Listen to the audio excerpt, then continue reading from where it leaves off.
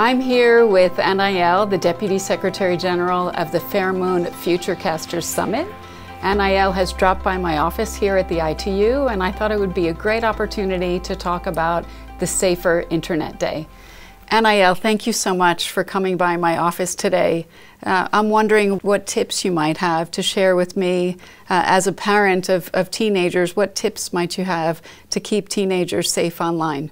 Well, I would say rule number one is really respecting our desire for privacy, while at the same time being here for us to support us in our digital kind of action. So it's really all about finding a balance between giving them the space, but also giving them some privacy in their online presence. What else would you recommend? I would say number two is setting clear house rules around time spent online and sticking to them. It's always better to negotiate these rules with teenagers rather than to just impose them. Try to come up with a framework that everyone can agree to. And what about cyberbullying or grooming?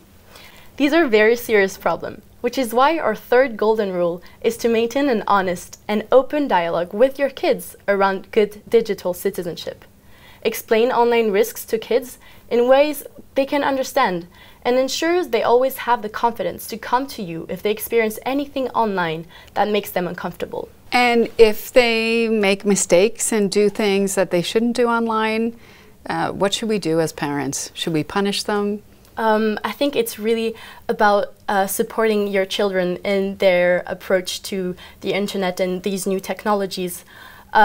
We have to remember that we do actually need your help in understanding these new things and having a positive approach to digital technologies. And where can we get more information about our rights and responsibilities as digital citizens? I would suggest to check out ITU's Child Online Protection Guidelines, which are available for children, parents, policymakers as well, and just stay safe and happy online.